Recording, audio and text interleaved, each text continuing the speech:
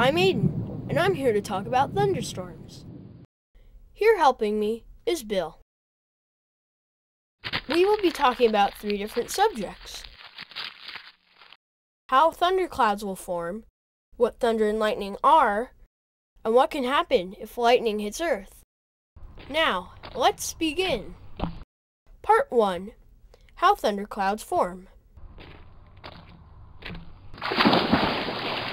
Clouds form from an invisible gas called water vapor. Water vapor is evaporated water due to the sun's radiation. The water vapor will turn into a cumulus cloud. If the cumulus cloud grows big enough, cirrus clouds may start to form. Once this happens, a thunderstorm is born. Part 2. Thunder and lightning. Lightning is created by the positive and negative charges between the forming clouds. When discharges build up, the release is known as lightning. When lightning passes through the air explodes, giving us thunder. Since the speed of light is faster than the speed of sound, you will see lightning before you hear the thunder.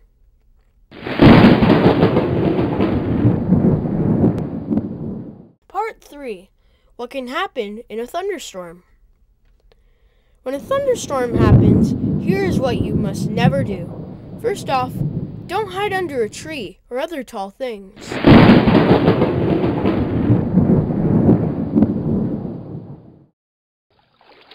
Second, get out of water. Water conducts electricity, which can harm you even more.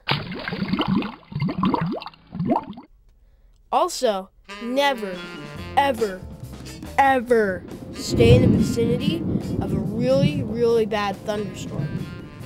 Since lightning is hot, whatever it hits can easily catch fire. That includes you too, Bill. Thank you for watching, and maybe you learned a thing or two. Wow, good call, Bill.